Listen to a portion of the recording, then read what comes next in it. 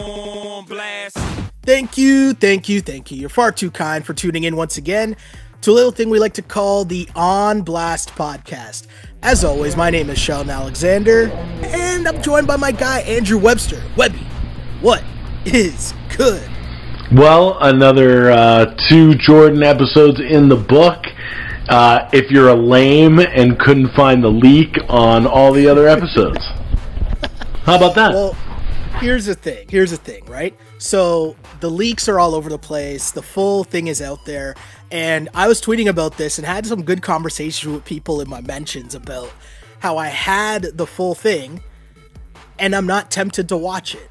And there's a lot of different reasons why. One is I really enjoy the experience of watching it live and like consuming it with Twitter, and like I think we value, like we always like watching sporting events or watching whatever as a community with Twitter, but I feel like in this instance where for the most part we're either by ourselves or with our immediate family, anything that kind of seems like communal is like put on a pedestal. You know what I mean? Like you feel that even more, like 100,000 trillion times more now because you're not around anyone ever.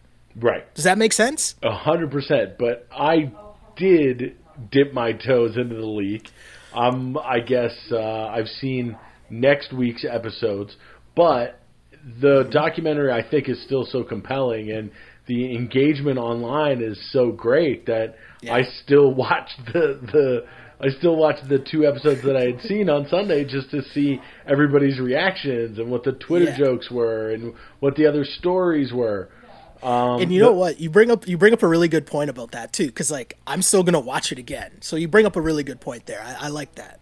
Yeah, exactly. But like missing out on that communal stuff, like that would be like out of the question. It's so awesome on Sunday when everybody is just going nuts. And let me say, as having seen the next 2, they are fantastic. Like that's the rumblings. Those are the rumblings. Yeah, especially the second half. I mean, the first half, I don't want to spoil anything, but like you get to see some of what we've talked about on this podcast before of being like some of the coolest viz that you've ever seen from something that you've only heard about or read about before. Okay, that sounds dope. That's about as far as I'll go with what happens next week. Okay, so that's what happens next week. But this week, for the masses anyways, the lames like myself who are watching it in real time with the public. Suckers. It was the Rodman episode, and we got a little bit of Phil mixed in. But basically this two hours centered around Dennis Rodman. And to start, I would like to read a snippet from an article in the LA Times today, and Carmen Electra gave a very detailed account about her relationship with Dennis Rodman. And before we do this, can we not just praise be to the gods for Carmen Electra, who still is looking great. Is looking great. I was thinking about this today, right? As kind of gathering my thoughts for the pod and all that. Carmen Electra is like the Kardashian of her day, right? 100%. And so for her to still look like she does now, and that's damn near 30 years later, that's crazy. Listen, do you know how old Carmen Electra is? Carmen Electra is so old that when I was in high school, I had a poster of her on my wall. And let's keep it a buck. Right now, she still looks as good as you could put a poster of her on your wall now. Barring the wife. Exactly. That might get a little awkward. Fair enough. Maybe I'll hang one up for you instead. There you go. Don't worry, man. Don't worry. I got you. Put it in the background there.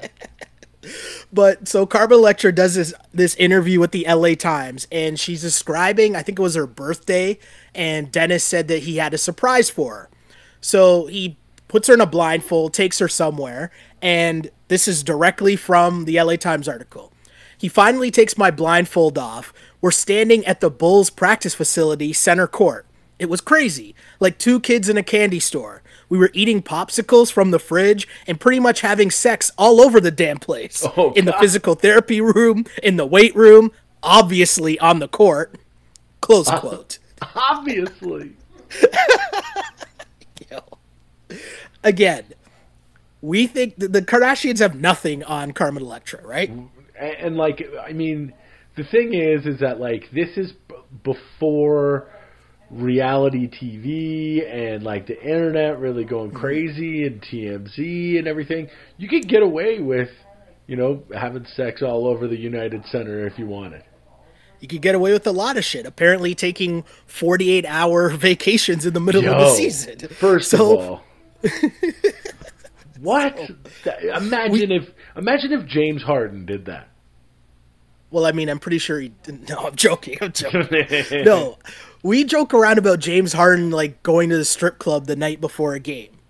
Right? This is Dennis, like, and that's a big story where James Harden is, like, has, like, this whole, like, internet sort of following, sort of, you know, Twitter life, let's say. Yeah, well, there's definite, like, rumors and shots of what's been going on with James Harden and the ladies.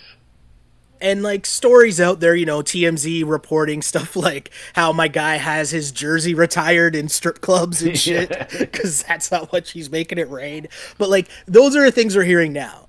This is Dennis Rodman going to his coach and saying, I need a break. And so, obviously, if you're listening to this podcast, I'm guessing you've watched the doc, so you understand the situation where Scotty's been out for a while. Now Scotty's coming back. But while Scotty was out, Mike really leaned on Dennis a lot to give him, you know, some extra oomph, some extra work.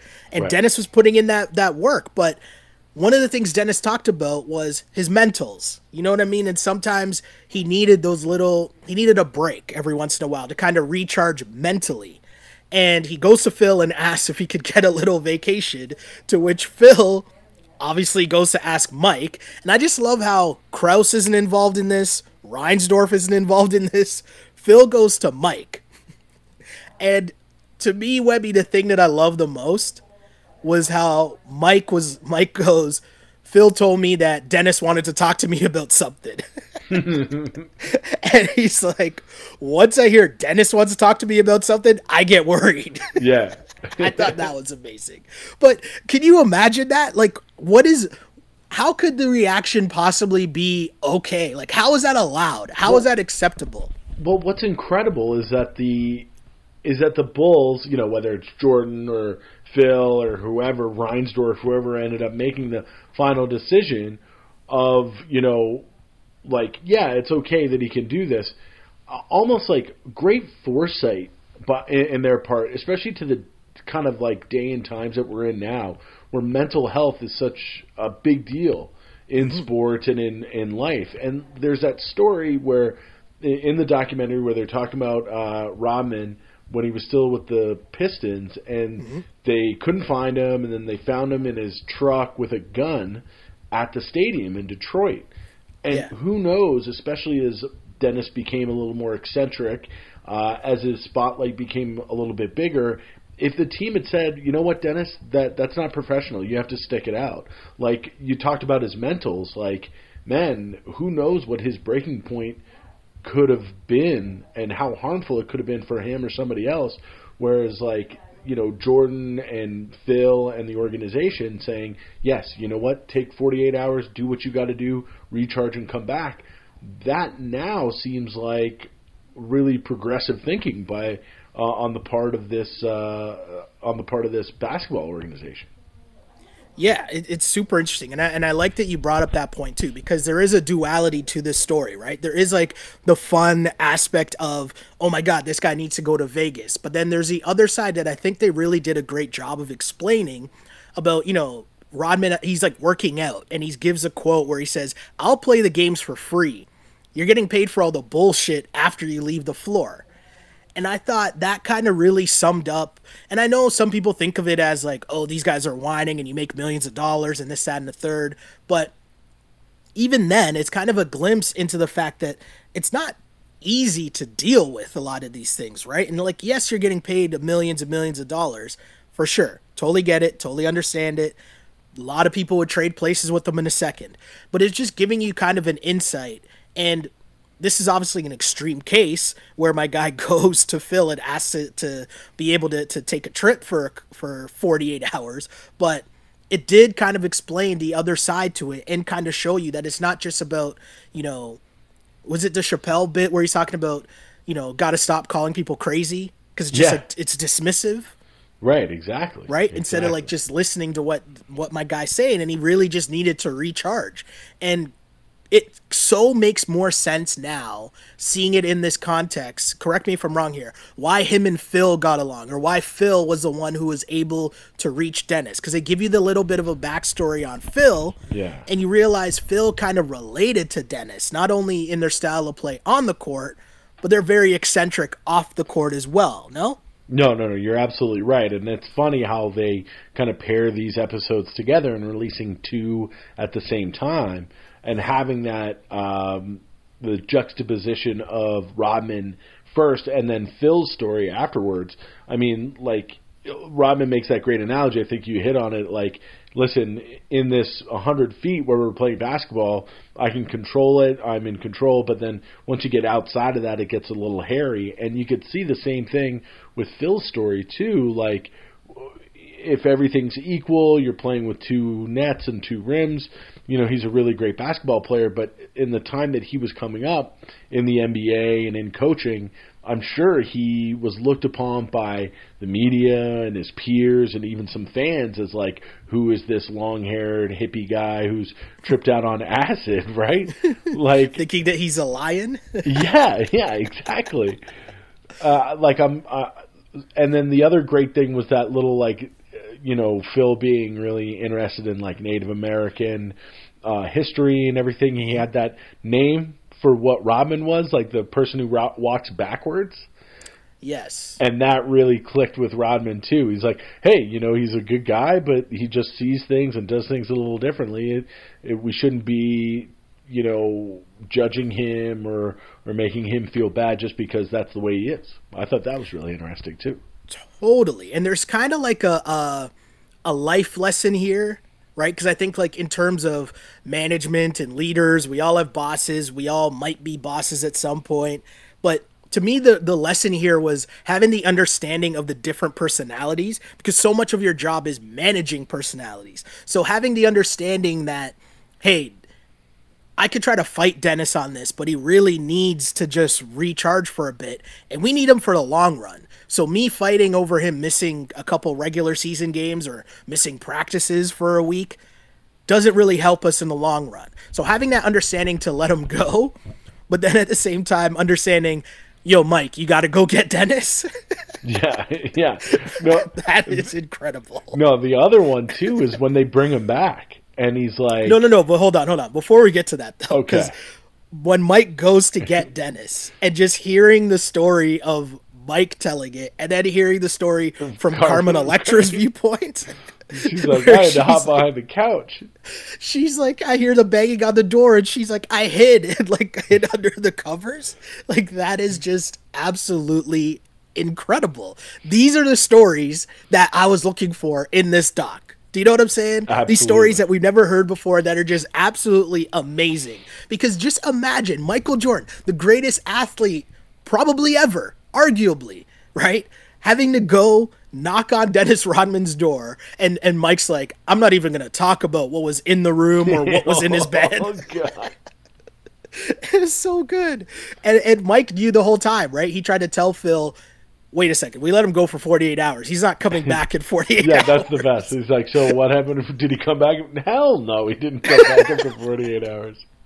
So good. But no, you were about to talk about when he came back, when Dennis came back, right? That was great too, because it shows that, that rest that he got, the recharge that Rodman got was exactly what he needed, because he comes back and they're going to run him, they're going to do that thing where the drill where you got to run around, and Rodman just had all the energy in the world and basically ran the rest of his teammates. Yeah, we used to do that in high school for football. Oh, yeah. So we'd be doing that around the football field. And let me tell you, that drill will get you. And I love that Mike had the cheat of, listen, guys, we're all going to go slow. Right? I like that. Mike's cheesed. He's like, why do I have to run because Dennis decided to go to Vegas? Like, these are the human moments that I was looking for, which I didn't really know that we were going to get. And if you remember back, I know we talked about when they announced this doc, and I was kind of worried. I was like, I don't know. I feel like I know everything about Mike. What am I going to learn? What is he going to say? And people are saying the first 4 are like the weakest episodes, and yet I'm so entertained. I'm so in on all this. Mike's just been amazing, right? He gives 0 fucks still to this day. It's incredible, right? And him talking about Dennis just whooping everyone's ass in that running drill it's just such a good story, but gives you an insight into kind of the beast that Dennis Rodman was. Because how many dudes do you see? Like, there's a full-on montage, Webby, and we've worked in sports for a long-ass time, right? How many montages have you ever seen of a dude just getting rebounds? Of rebounds, I know. Right? That's it, man. Unless it's coming down on the broadcast, you're not getting it. And it was like entertaining with like cut to music. It was cut like, like a dude throwing down dunks, but Dennis is getting rebounds.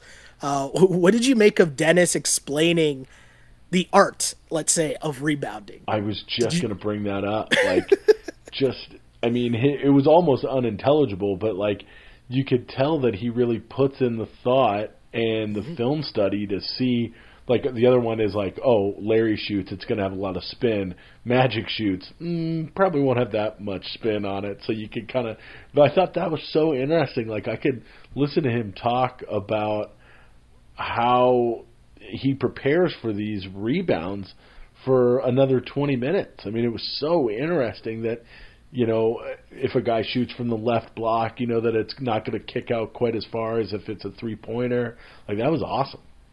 Well, just hearing other people talk about him, I think was really cool. Because it's one thing, to hear someone talk about themselves, and obviously we're getting insight, hearing him give that spiel. But to hear guys like, whether it was Brendan Malone, shout out to the original Raptors coach, by the way, right? But like hearing Mike say, Dennis is one of the smartest guys I've ever played with, that was so interesting to hear someone say, because he's never really thought of in that sense. And then they're showing the clips of them on the bench talking defensive schemes and shit. Like, it was just really interesting because I thought it was a different insight to Rodman than, I'll be honest. I've always thought that rebounding was effort, right? And all effort, right? And not that it isn't, but there's so much more to it, or Rodman's telling you there's so much more to it. And that's how you get someone averaging damn near 20 rebounds a game in a season, right? But also just having the smarts, Rebby, to say, I'm going to accept this role of being a defensive guy and a rebounder. And that's going to be my role. And that's going to get me this career, a Hall of Fame career at that. What did you think about him just, even in the early days, because he put in work in college, but then deciding once he got to the league, this is the role that I'm going to play. This is how I'm going to succeed. Well, and I think that he was very, thinking forward throughout his entire career, because I think that he was probably even a better player with the Pistons, a more complete player with the Pistons, a better defender. And then by the time he got to the Bulls, it was just like, oh, here's the one skill I can do better than anybody else, which is rebound. So I think that having that understanding of your own career shows the intelligence that Rodman had, more so than we give him a lot of credit for. Yeah, I totally agree, man. And the thing that was cool too, again, they went through the full episodes like they've done. I'm guessing they're going to do all the way through, where they weave back and forth from time, just to kind of have all these stories intersect. Right. And so we get back to the Bad Boy Pistons. And oh, yeah. For me, watching all those highlights, all I could think about was, man, I kind of miss some of that. Like, there got to be somewhere in between that montage of the Bad Boy Pistons just fouling everybody and what we have today, where there's like a touch foul, then they got to review it for 3 hours to see if it's a flagrant 2 or not. No, you're absolutely right. There's got to be some kind of in between that we can reach, because especially now, I mean, the replay thing is nuts. It just takes too long. But I thought that was the best part of the documentary, was the Bad Boy Pistons thing, because that great 30 for 30 documentary about the Bad Boys was awesome. But the one thing it was really good. The one thing it didn't have was Jordan's real reaction to what Isaiah said about walking off the court when the Bulls had finally beat them. And I thought that was the best part about last night's 2 episodes, was them giving MJ the iPad and he goes, all right, Jordan, this is what Isaiah said. And he's like, doesn't matter what he says. He could say anything in this clip. He doesn't mean it. I was like, man. And then, bro, in the next episode, it'll get into a little bit more of that. It's like just that Jordan Isaiah thing, man. Like, yeah, it's crazy. I mean, he really, really, he's pretty, like, the funny thing about Jordan is that he's pretty, like, respectful about, like, his other peers and the other people that he was playing with, whether it's Barkley, Magic, Bird, Sean Kemp. There's another. I got to remember, I can't spoil it. But some other people that you'll see that he's like talking with, like really respectfully and jokingly. But just that Isaiah thing, man, he did that against the Bulls, and that was it. And it was like Jordan never gave him a real other chance after that. Like I love the fact that all these years later, MJ still doesn't like the Pistons. Like, that to me is amazing. But right? Like, that's why, because we get so caught up in sports, right? And we have moments where we feel like we're living and dying through sports, and we're sitting on our couches watching, or maybe going to the games and watching. But either way, we're not in it. And then sometimes you get kind of let down if you feel, wait, why does it seem that I might care a little more than this guy who's playing, right? You know what I mean? Yeah. And Mike is a complete opposite of that, because that is, forget about how good he is, but the mentality of wanting to win all the time. That's who you'd want to cheer for. Those are the guys that you'd want, your home team to be. And so to have all these years pass and he's still so salty, and as you said, once they gave him the iPad, he wasn't hearing it. He's like, whatever he says is not going to be able to prove that he's not an asshole. Right? Yeah. I thought that was so interesting. But there's a bunch of stuff here. Let's talk about this right now. The Pistons walking off the floor. There's a lot of different things that's been said, and of course Isaiah tried to like kind of backtrack and apologize. But before, I know what I think, and I don't want to sway you in either way. Let me hear. What did you take? What did you take of just what we saw last night and what Isaiah said as his excuse for why they walked off? Which was, he said Lambeer told him, came up with the plan, and they were just going to walk off. And his other reasoning was what? Bird walked off on them? Yeah, it was the year before. I think that in this moment I'm going to agree with Jordan. And again, like, he doesn't suffer for any BS. And I thought that what Isaiah was saying last night was a whole bunch of revisionist history. No, yeah. Of course they were upset. They got swept. They were always playing us against the world with these Bad Boys Pistons teams. It was always how they've been wronged, how they were the victims, and so of course they walked off the thing. And it doesn't surprise me that Lambeer was the one that organized it, but if you're Isaiah Thomas, you're obviously the leader of that team, and if you didn't want to do it, you could say, no, let's show them some respect. And they didn't. So, no, I like 100% they meant to do what they did. Yeah, they're grown men. Like, I don't give them any sort of respect for what they did or any kind of excuse.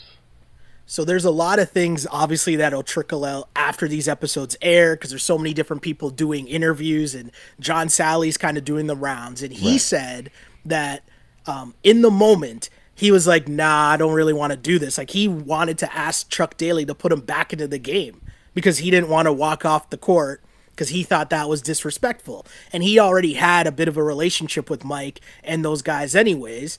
Not like, there's still the rivalry, but he was saying he didn't think of it was cool in the moment. But sticking with Isaiah here, okay?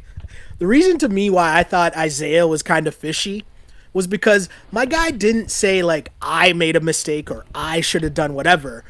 He blamed Bill Lambeer, and then he blamed Larry Bird. There was no, like, actual accountability by Isaiah Thomas at all, right? It was just, well, Bill Laimbeer came up with the idea, and I was like, yeah, I followed him. And then Larry Bird did it to us, and that was kind of how they passed the torch to us. And so we decided that's how we're going to pass the torch to them. And it's like, come on, bro. Yeah. Like, at least own up to it, stand behind it. You know what I mean? Then at least I'd be like, okay, cool. Like, I rep it. You know, I can rep that. I might disagree, but at least you're standing behind what you're saying. No?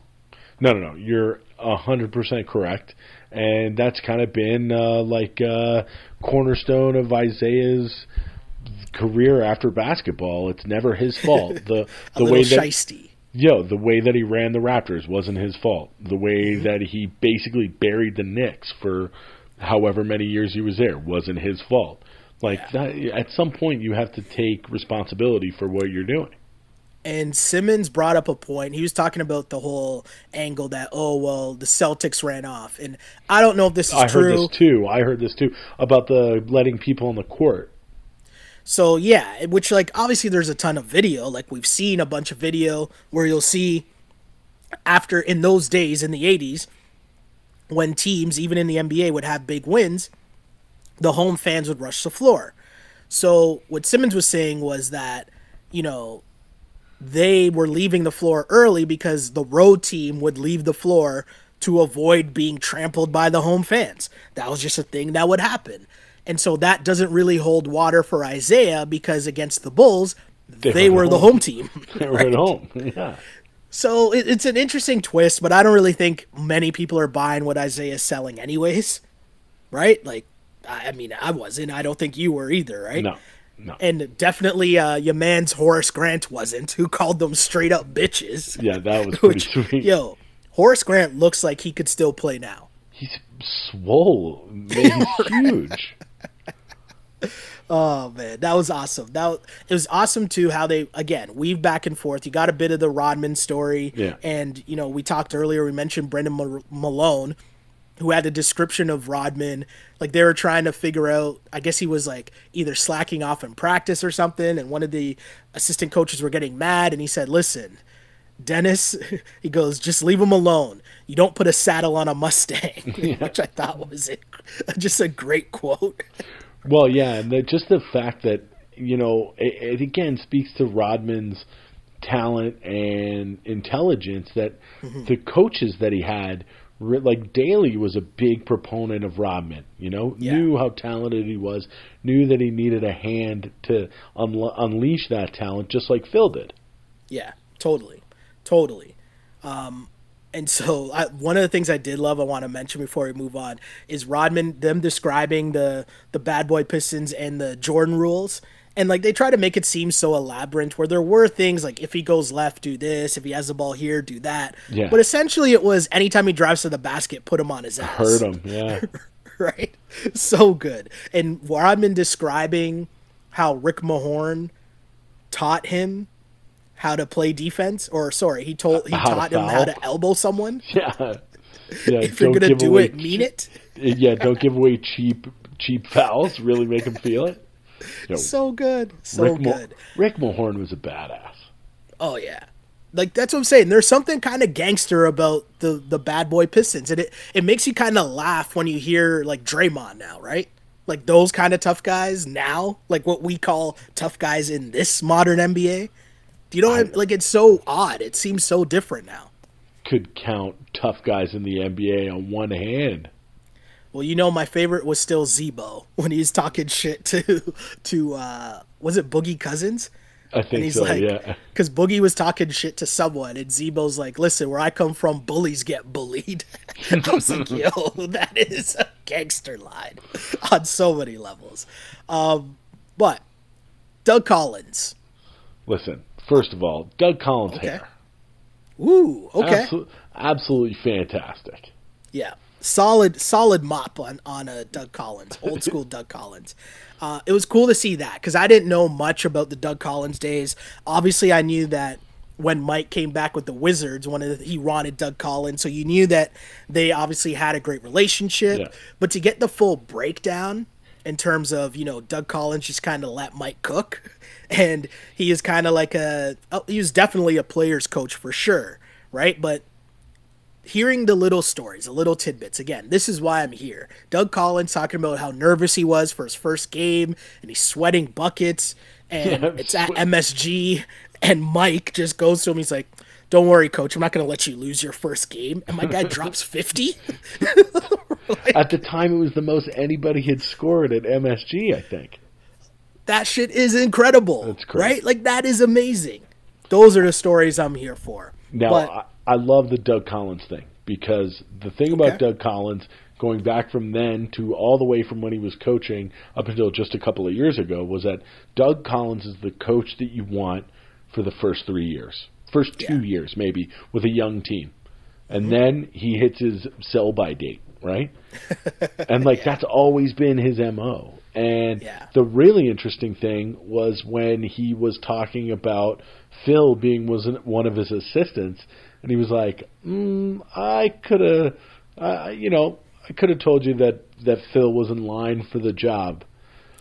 And the guy goes, oh, can you elaborate on that? And he's like, let's just say I could have told you that Phil, that's, I wanted more of that. Like, where wanted more of that juice, for sure. Yeah, for sure, man. Because you could tell he had more to say, but he didn't really want to get into it. And it seems kind of fishy, right? Like, it definitely seems like Phil was working behind the scenes. There's some stuff with after Tex that came out Winter and stuff. Yeah. But the explanation of the triangle offense, and just in terms of how that got integrated and how Phil ended up getting the job, that storyline was super cool as well. But sticking with the Doug Collins years before we move on from that, the shot, right? Famously known as a shot over Elo. That was incredible to see. That was incredible to get the context behind the iconic moment, for sure. And to me, the great storyline here is your man's Ron Harper. He's like, right? Yeah, whatever. It's some fucking bullshit. So Ron Harper, first off, Jordan's like, and this is why Jordan is the man, because he's not holding back. And he's like, they had Craig Elo on me, which was a mistake. So good. And it cuts to Ron Harper. And I love that Ron Harper wanted the smoke. Ron Harper wanted to guard Jordan. And he was good he's in the huddle. He was saying that he was having success guarding Jordan. Notice how there's no mention of their coach, Lenny Wilkins? I wonder if they took that out. Right? Because they kept showing shots of Lenny Wilkins, but they didn't actually mention the coach. They were just like, yeah, I told coach I wanted to guard Mike, and he said no. And Ron Harper, the quote, he's just like, yeah, okay, fuck this bullshit. And I was like, my guy is still salty. Even after how everything else turned out. He's still salty that Craig Elo got cooked by Mike on that final play. That's awesome. The other one that I liked was that we found out what Jordan is saying after he hits the shot and turns around, because all the reporters in Chicago thought that, they were going to get cooked by the Cavs. And then what was it like? Go the fuck home. Go the fuck home. He's telling everybody, the reporters, the Cavs fans, everybody, go home. It was awesome. So good. And Doug Collins, a post-game interview. Oh, it's all-time Doug Collins, so what was the play? Well, give the ball to Mike. Everyone else get the fuck out of the way. I mean, it's pretty simple being a coach of Michael Jordan. Like, that's the thing. Like, the triangle offense was, maybe necessary in the latter part of his career and part to getting the teammates involved. But listen, you could pay me $5 million a year just to say, get the ball to Michael Jordan, let him cook. Yeah. I think that actual post game might have been after one of the games in the Pistons series. Actually, I might have had that wrong. I think it was it was in the Pistons series, that clip from Doug Collins, get out of the way. But either way, I'm sure it's not the first time, first of many times he probably had that quote, right? Exactly. But we talked about the Jordan rules already and them beating up Mike all the time. The Dennis factor and how Dennis fit into that. And we got a cool story, or kind of the cool story, because it doesn't really get too in depth about how Dennis left the Pistons, got to the Spurs. They kind of skipped over a lot of the drama Dennis had with the Spurs, but I guess the interesting part was this was when he met Madonna. right? And Madonna was the real catalyst for how we remember Dennis Rodman. Yes. And I thought that was pretty cool. And we kind of knew that, but to have it more explained was kind of cool, right? And even just like the fact that Dennis changed his hair because of Demolition Man. Shout out to Demolition Man, by the way. Wesley right? Snipes, let's go. That's an underrated action movie. Doesn't get enough love, Demolition Man, but that's a dope movie. I don't care what anybody says. But yes, Dennis changing his hair because of Wesley Snipes and Demolition Man is kind of hilarious. Well, but, just that Wesley Snipes, I mean, Rodman's hair was the biggest deal growing up. Mm-hmm. And just that it all started from Wesley Snipes. Remember how cool it was in like NBA Live, like 95 or whatever it was, that Dennis had colored hair? Yes, yeah. Right? Like, we were so hyped because of that. Like, remember, it was like they had Pippen, they had Rodman, and then they had number 23. Yes. They couldn't pay those bucks to get MJ in the game. That's right. So good. So good. But yeah, then it obviously intertwines how they end up getting Dennis. Phil talking about his first meeting with Dennis not being that good, which I thought was hilarious. I want to give a shout out to the Craig Sager. Just quick walk past. That was amazing. And I'll be honest. The quick clips of Sager, even when David Stern popped up earlier, like those kind of like paused me for a second, right? Like I kind of perked up when both those things happened. I was like, oh yeah. Oh man, that sucks. You know what I mean? It was good to see Sager though being Sager and giving Rodman $20 to pay his fine. And I thought that was really cool. So young, he looks so young. Oh yeah, Sager is so good. We keep talking about Scotty because I think Scotty is an interesting figure, and he will be obviously throughout this whole thing. But if last episode was boosting up Scotty, trying to, at one point, was he the second best player in the league? And when Mike left, was he the best player in the league? And there's kind of like a lot of hyping up with Scotty. And I remember, I want to think I remember a lot from those times, Webby, but obviously I don't remember everything. But one of the things I do kind of remember is Scotty being a bitch at certain points, right? One of them was obviously the Kukoc moment, right? Right. When he's mad that Phil drew up the play for Kukoc. That's obviously a huge bitch move. But I want to get your take on the migraine Game 7. Because you could tell Mike was saying all the right things, but it didn't really sound like Mike was fully on board with the fact that Scotty had a migraine in Game 7, did it? Well, you're absolutely right. And I mean, that migraine game is pretty infamous with how bad he was in the Game 7. But what I didn't realize until I was listening to Simmons and Russillo today was that game was only like 2 or 3 days after Scotty's dad died. Oh. And I didn't know that. I didn't know that either. No, I did not know that. Again, I haven't fact-checked that. I'm just going off of another podcast that I listened to. But if that's true, it's like it makes a little more sense. But you know what the migraine game really reminded me of? Was it Game 7 LeBron with the Game 7 LeBron losing? Yeah, to Boston. Okay, yeah, at home. I think it was Game 6. The infamous one, like his last game where he's walking and takes off the jersey, like that one? Exactly. And he was just he was terrible. Yeah. Like he just didn't have it. And it was like, what's going on here? Like I thought this guy, now it's obviously a little different with Scotty and the kind of situation he was in with Jordan and things like that, but it just kind of hit me the same way. It's like, this is such an important game, and you brought this built-in excuse. Now, of course, LeBron didn't have an excuse. It was just we were all kind of waiting for the excuse when that happened. How could he? Like, how the could excuse we kind of thought was LeBron's on his way out. Yeah, exactly. He knows it. Exactly, but those two performances kind of like when I saw that Scotty migraine game again, I was like, it's kind of like LeBron, but oh yeah, go ahead. No. I was gonna say I was thinking right away, and I wrote this down. I'm like, I don't know if Scotty wanted the smoke, That's what I don't know why, but Ooh. that was a feeling I was getting. And then when Mike started talking, I was like, yo, I don't think Mike thought Scotty wanted the smoke either. And the way that they kind of end up telling the story of, okay, so they lose that game 7, and I think it's BJ Armstrong that's like, we didn't go on vacation after. We went to the gym, and we all stayed around and worked out. I was kind of like, oh.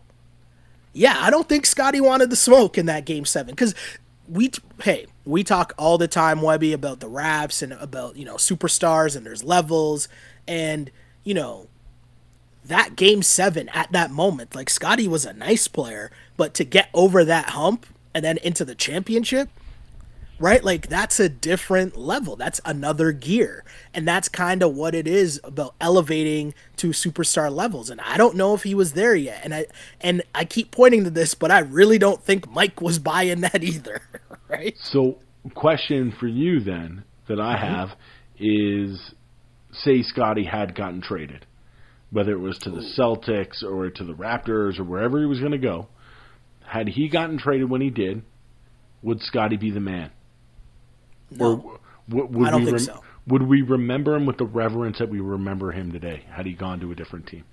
I don't think so, because you mean like if he got traded in like 97 or whatever it was, or think about it even earlier or whatever, or like early on. Yeah. No, because I think that what we got after that game 7 in terms of them all going into the lab and realizing like we got to take this next step, we got to take this next level, and all of them talking about how Mike came in just super focused at next, right? Like them talking about seeing Mike cry after losing that game 7 and him describing crying with his dad, right? After losing that game 7 to the Pistons, and then just seeing the work that my guy was putting in the weight room, and then had all of them putting in the same amount of work. And they said that's when he really started turning into, Mike being a real asshole in practice and calling guys out all the time when they were messing up. And he became really hard on Scotty and, described how that kind of changed their whole mentality going into the next season. I don't know if that stuff doesn't happen, like, like the Mike asshole, someone in the doc, I can't remember if it was BJ Armstrong or Horace, but they're talking about how Scotty always had the talent, but he just didn't have the Mike mentality. Right. And then Mike's mentality started to rub off on him, and that's what you saw in the 91 playoffs where, they're getting roughed up by the Pistons, but they're not reacting anymore to it. But it was right. Almost and even like... Mike was like, okay, that's when I knew we were good. That's when I knew we were going to win. The fact that they could just throw Scotty on Magic, right? Yo, and have him put the clamps on Magic, that's crazy. Was that last night's episode too?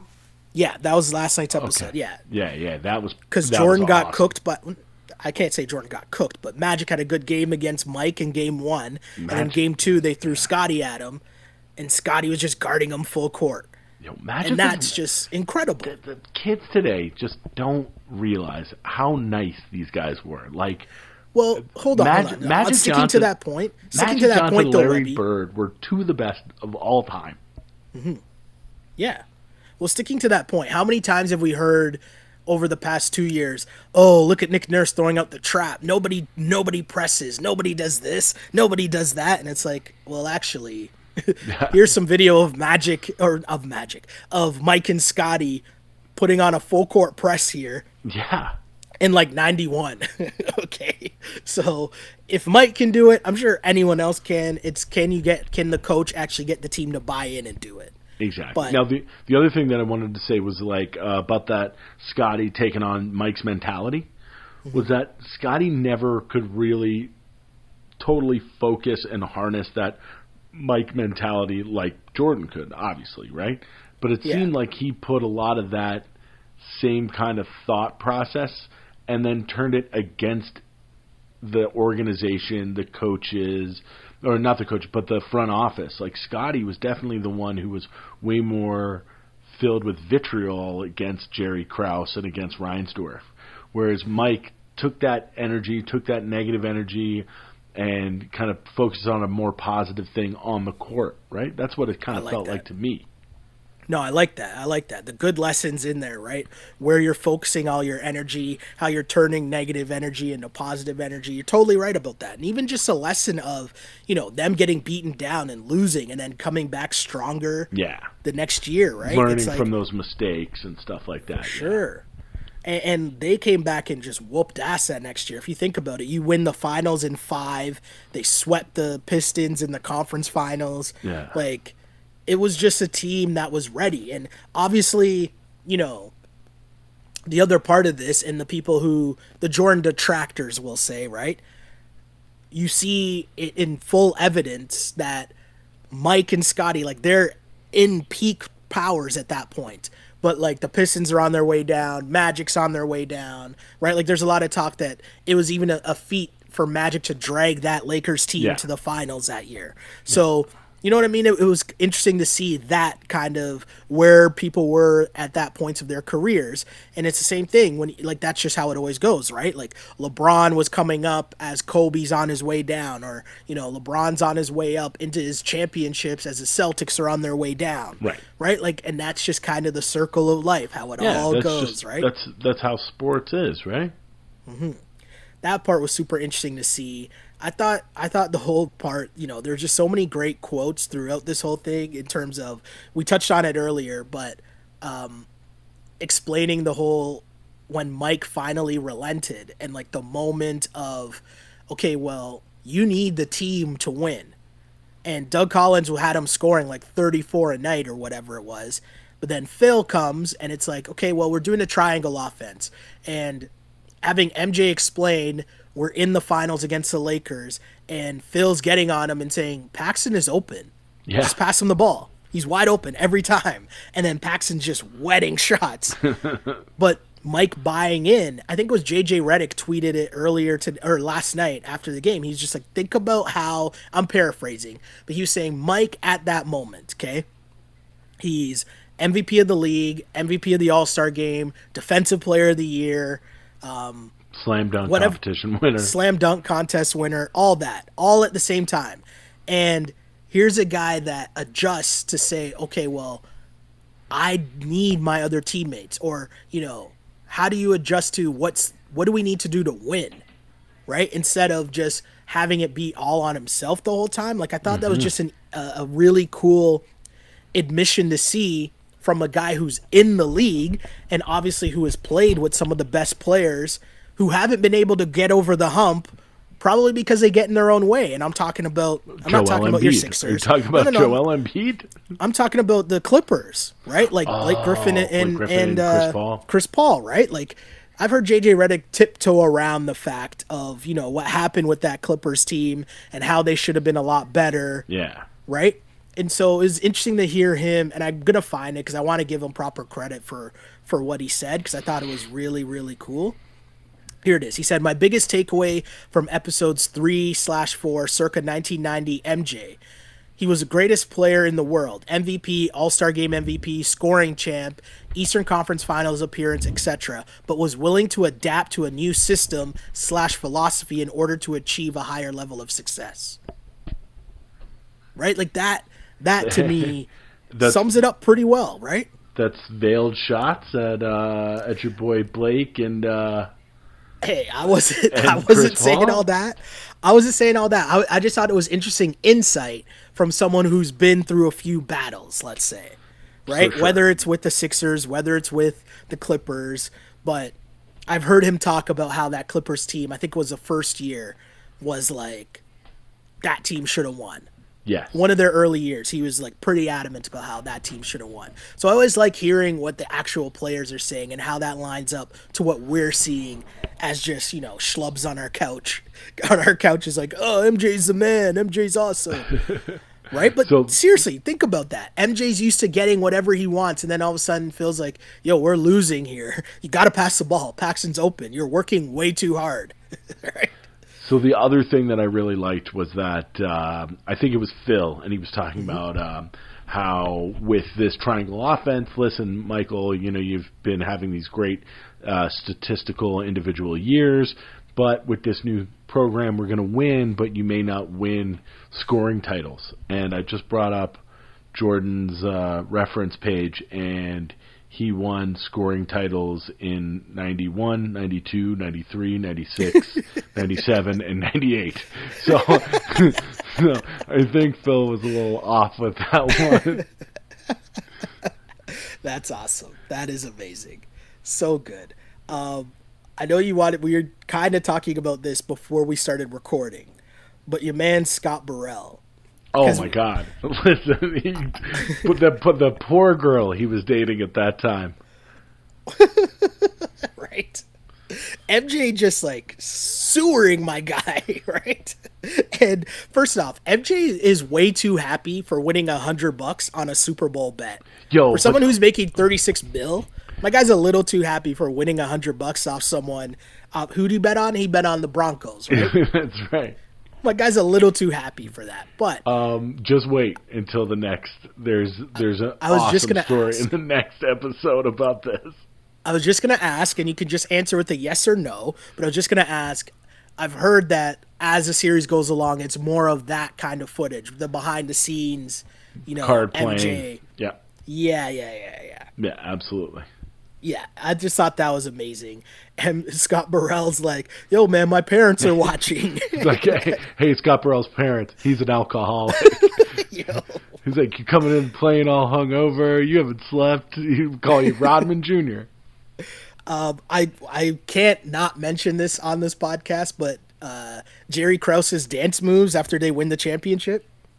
Yo, MJ winning. Hold on. MJ winning his first championship in LA. Like, imagine that party. Oh my God. That night. Woo. Oh my God. Woo. Like, well, I mean, but that's the thing. It didn't. Do you think that MJ really partied it up? Like, I'm sure, like, he had a couple of cigars. Oh, the other one is, listen, the Rodman drinking the Miller Lite before he gets on the motorcycle as well. I was blown away. I was blown away by that. Where did the footage come from of the Rodman party montage? Where's that footage from? What, like where they're drinking kamikazes? Where he's in the club and he's just like, there's like all these just different women around him. Yo, I have no idea, man. That was incredible. The footage finding in this, like, at some points while watching this, I get my like nerdy producer hat on and I'm like, how did they get this? The Phil Jackson coaching in Mexico.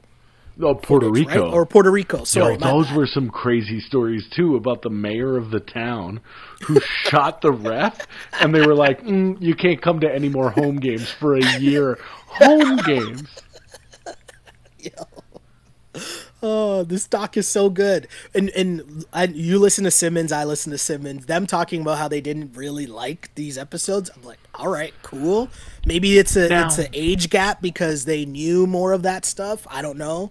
But I love the storytelling. I love the random footage.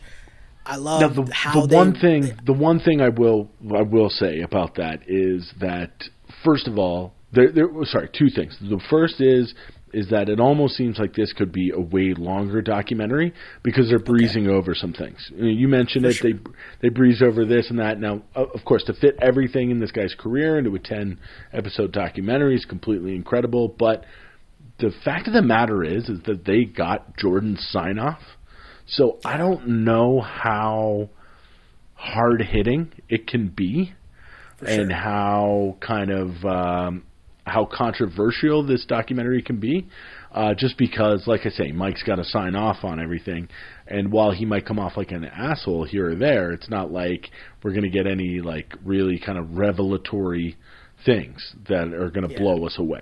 Those are my only two kind of complaints on the documentary through the first 4 episodes. Okay.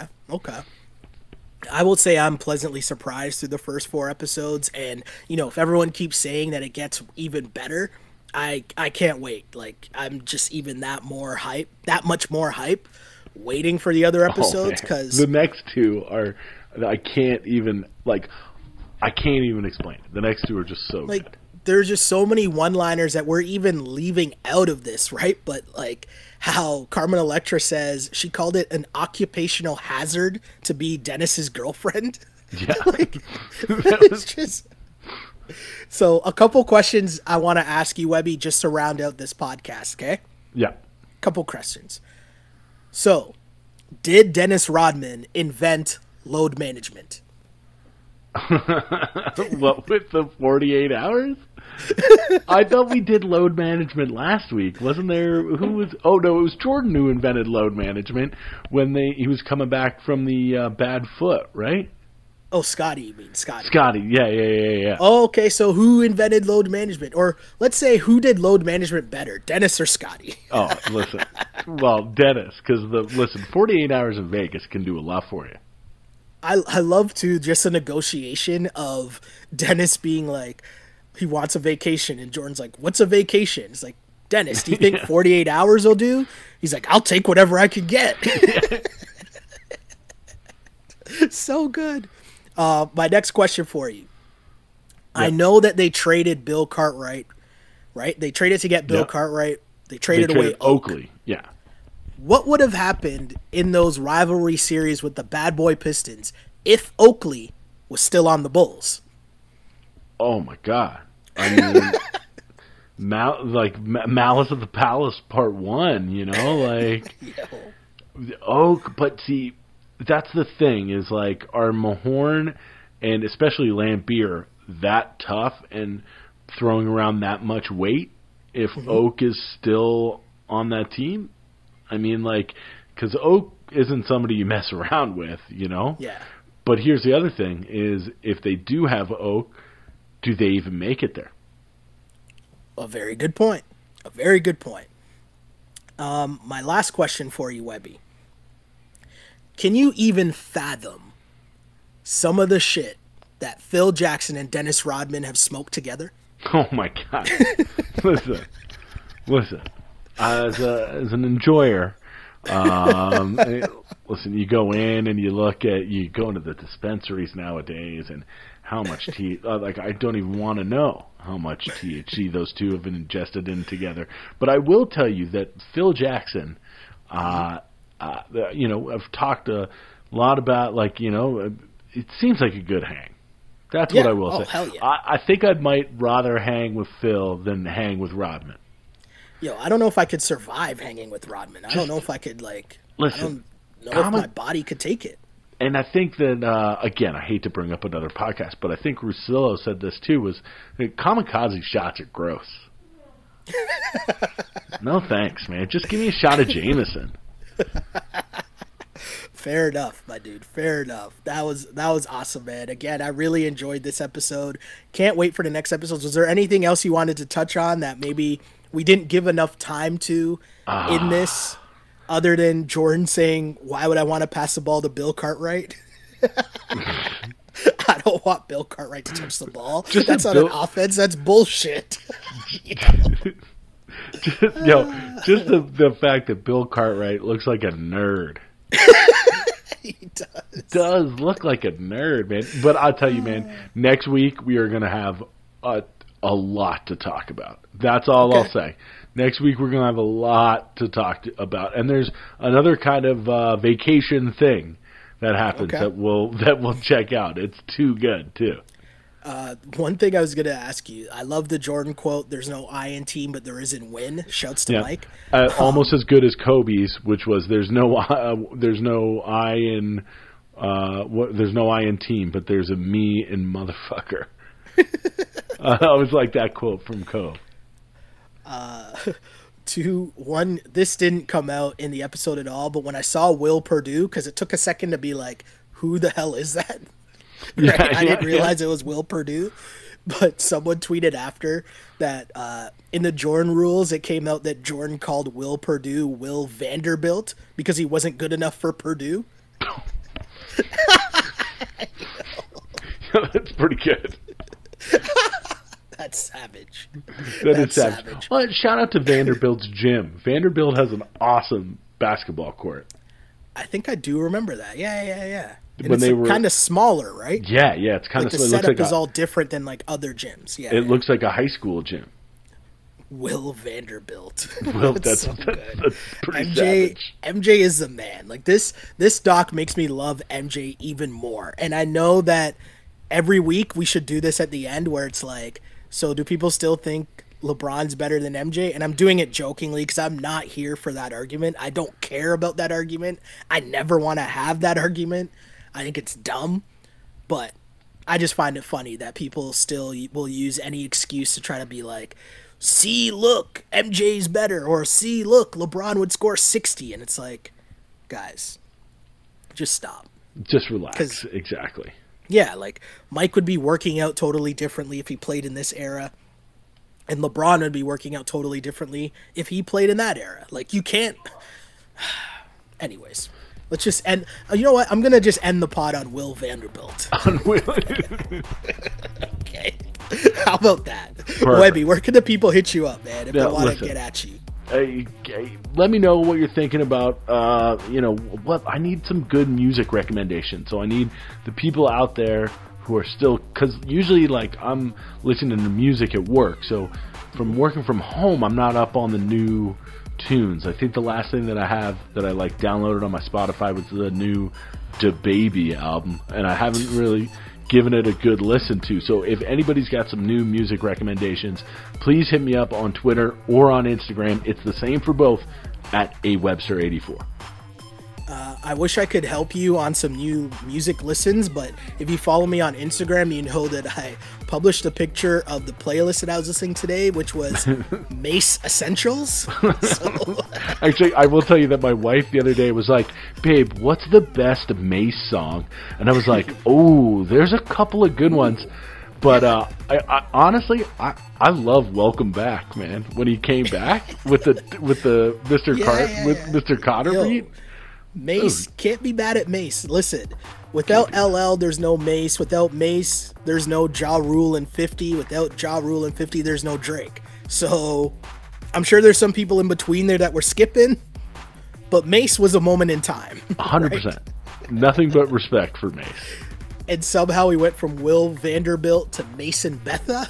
But that's just what we do on the On Blast podcast, right? It's just what we do. My name is Sheldon Alexander. You can find me on Twitter at Shell Alexander, on Instagram at Sheldon Alexander. And, hit us up. Let us know what you're thinking. Like and subscribe to the On Blast podcast. We got lots of stuff for you now in these self-isolation times. Not only am I keeping myself busy, but I'm trying to keep y'all entertained as well with a lot of whole grain goodness. So check us out. Like and subscribe on iTunes, SoundCloud, Spotify, YouTube. Like and subscribe. Tell your friends. Spread the love that is the On Blast podcast. Because like I always say, I used to pray for times like this to rhyme like this. This is the On Blast podcast. As always, unpolished and unapologetic. Until next time, see ya. Peace.